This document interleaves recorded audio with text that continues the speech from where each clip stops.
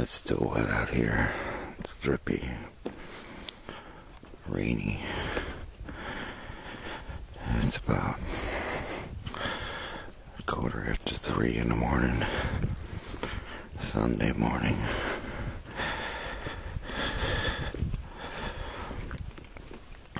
I'm concerned about the kitties, if they're actually homeless, because, well, White Devil's Night is coming up. I didn't put all the food out there because it's wet and it's just going to get soaked before they get to it. They won't eat it if it's soaked. I put some out there in case some come right away.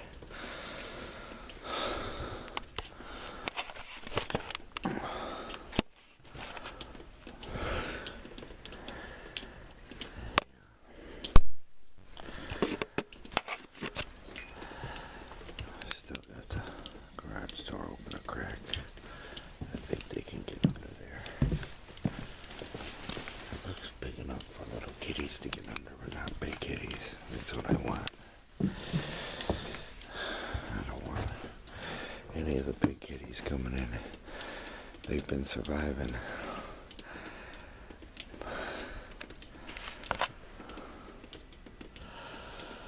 If I can minister to the baby ones, then maybe intervention can happen to stop an influx of feral kitties.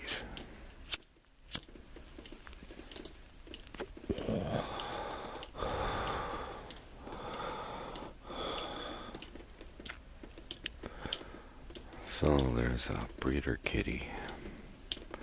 If it's not somebody's cat, it's highly possible that those kitties belong to them people over there and they let them out in the daytime and that's why we seen them. But it's also possible that they don't even know they're there.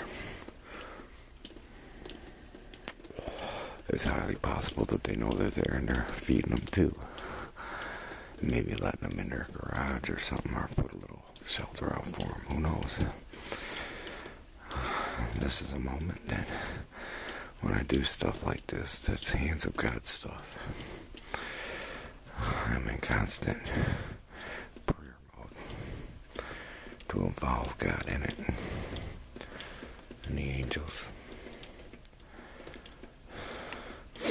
And it's my prayer for the animals, because the animals really got it hard with this final generation.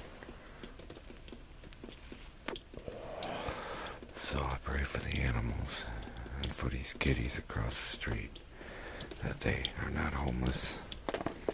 I'm calling them not homeless, that they're loved. I'm calling all the animals of the world loved and housed.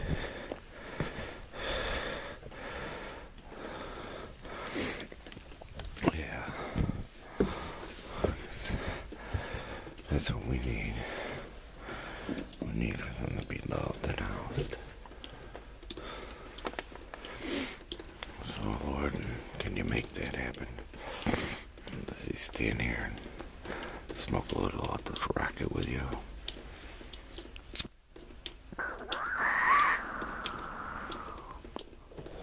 And again, I'm grateful because I had it way better than I deserved it physically. Although psychologically and mentally it was torture. I could have paid physically too. I'm starting to pay physically now. I'm starting to handle the physical stuff starting to catch up to me. The inactivity. Things that I used to do, I don't do anymore. Now my body's starting to show it. So,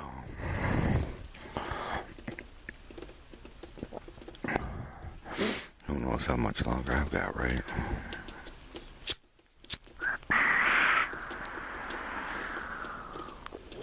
This latest thing I'm battling could actually be a blood clot.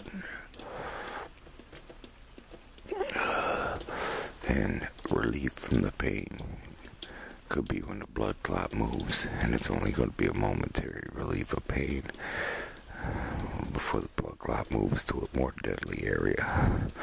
And you see, that could be where I'm at now, where it's just this ticking down till when that blood clot moves. I don't know. I haven't been to the doctor about this problem.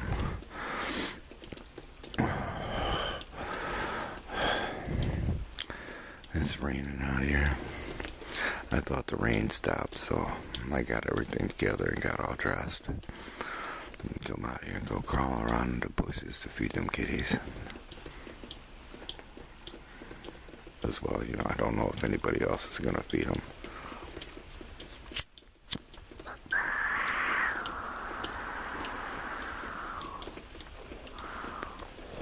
And I don't know, I just can't. I can't sleep with the thought that there's something that close that was starving that I could have put a little food out for it, You know what I'm saying? That's one of them things where I have evolved from what I was, where I could just ignore shit. Now I can't ignore it anymore. And then you look back at all them years, all them entities that you let down because you did ignore it. And you're plagued with that that's what you were. And that's what a lot of this generation will face if the Lord tarries. It's just the awakening, the epiphany, when they do grow up beyond the programming. Those who will become deprogrammed just from growing up, Suddenly the things that they thought they wanted don't mean nothing. The things that meant everything to them mean nothing. The things that meant nothing to them suddenly mean everything, It's like their minds get twisted around the proper mentality. And then they're surrounded by people that have all that fucked up mentality, so then they're really fucked.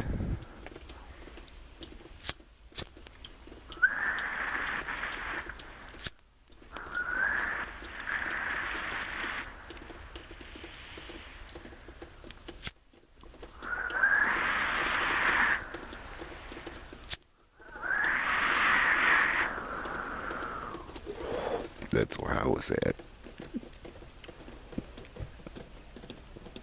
You evolve and you take it for granted that the world around you is evolving too, and it's not. Your friends and family are evolving, but they're not. Nobody's seeing things the way you're seeing them. You're suddenly starting to see things differently. But they're seeing things the same way they've always seen them. And the world starts looking different to you then.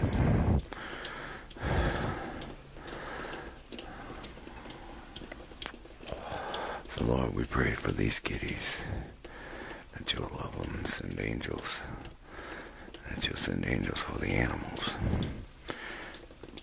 Just gauge the brainwaves of the humans, and any humans that would dare think to hurt an animal. Just go ahead and preemptively strike them. Kill them somehow before they can hurt an animal.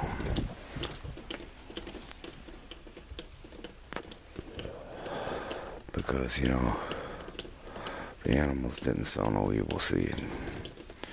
And how dare we keep letting subhumans be controlled by sub-spirits to make God a liar in his own turf.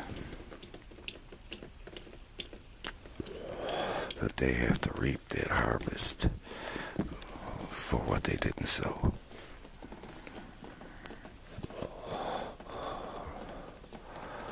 None of you would want that. To get born as one of them animals that's being neglected, deprived of a home and love, a family. I know I wouldn't want it, even though I've been that animal, homeless with no friends or family, no one to turn to, having to figure out how to survive. I've been there. And I sure hate to think of little animals being in that position. especially little baby kitties and puppy dogs and shit. I'd like to think that the Spirit of God will go forth eventually upon all humans and make them start reaching out with hands of love instead of hands of hate for the animals, at least, even if they can't do it to each other. At least do it to the animals, you know. That's my prayer tonight, Lord. And I show my gratitude because I've had it better than I deserved it. Even in my position right now, it's still better than I deserved it. For people out and about.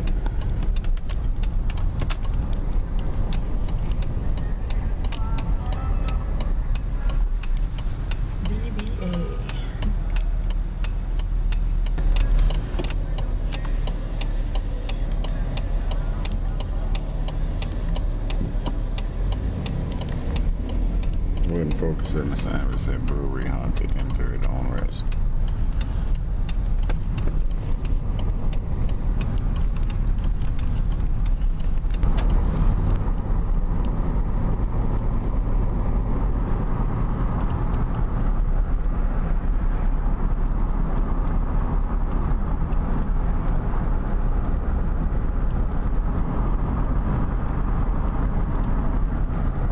Sounds pretty dead tonight, eh?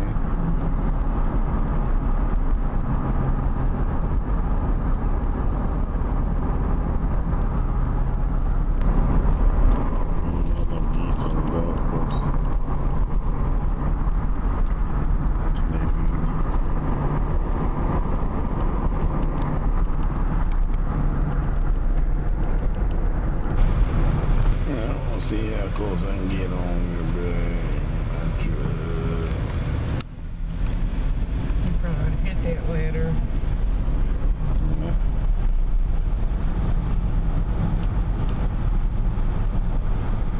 If we hadn't been here to protect him from himself, yeah.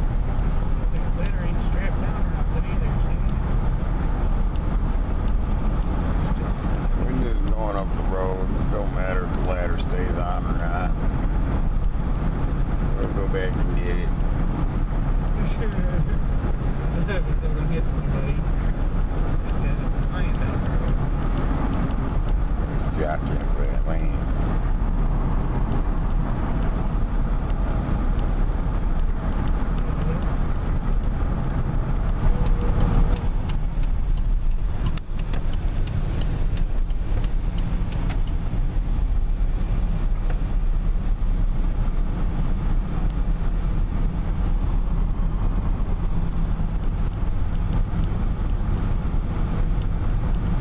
They got street lights and everything up and down here now. Good. Got a little parking spot there. Look at that shit.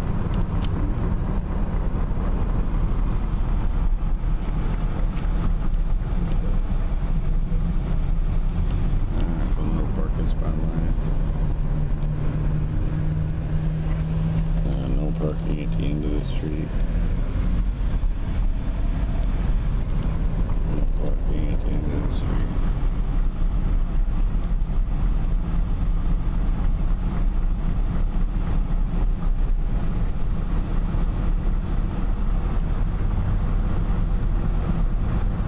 Take the bike path. Bike path on either side.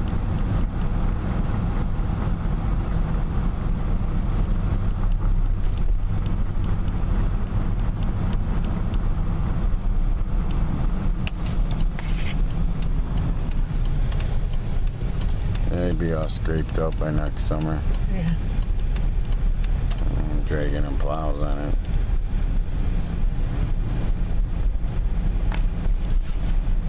You know, they should have like just waited another few months.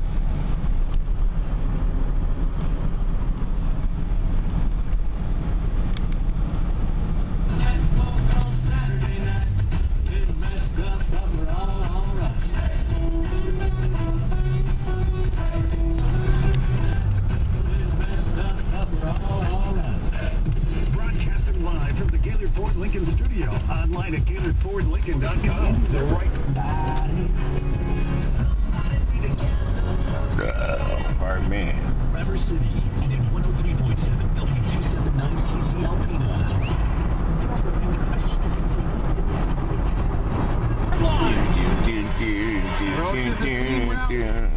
Mama,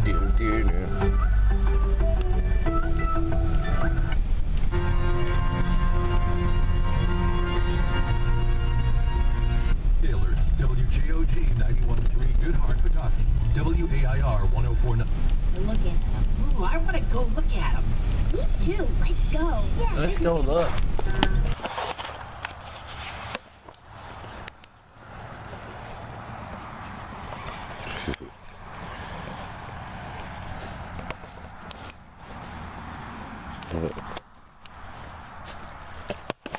Aaron Dog's barking somewhere. Could be over at the animal sanctuary.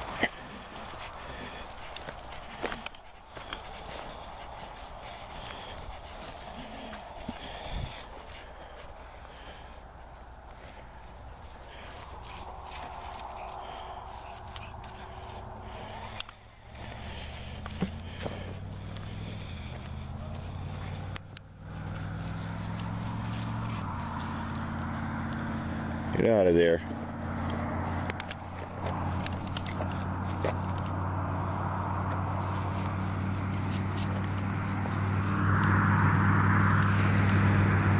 Come on.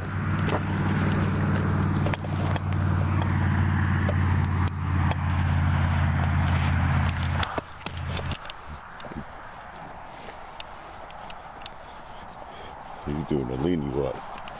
The leany walk gets him where he wants to go. Okay.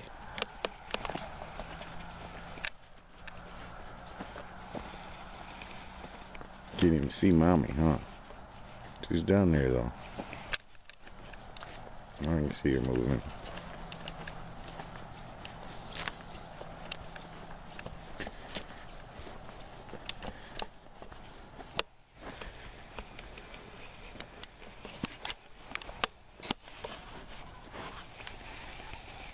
This door's open.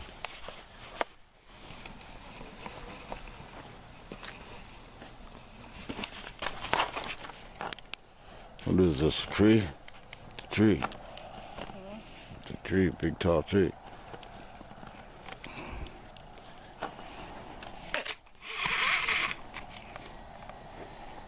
Puppy dogs over there barking. Mm-hmm. Okay, that's good. Come on. Big boy.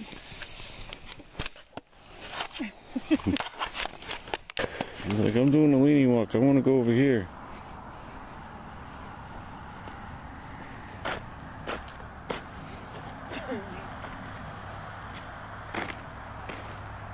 There's that thing hanging in the sky. I don't know what the fuck that thing is. Now it just hangs out there for so long in the same spot.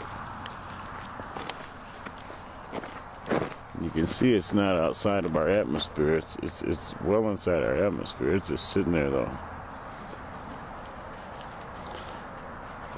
It just sits there in the sky. Like diddly diddly do. Laws of gravity don't apply to me.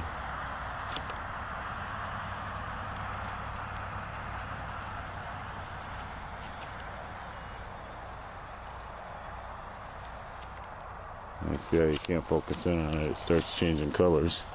Come on, dickhead. Come on. What are you getting into? Come on.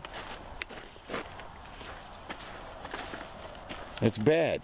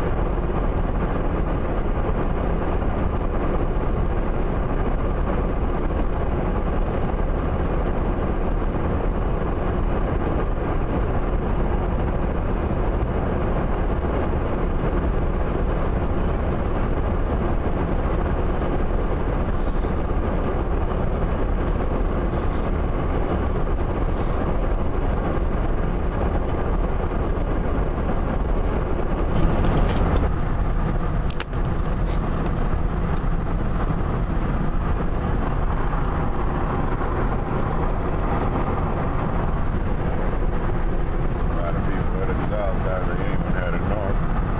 Sunday night. Look at that.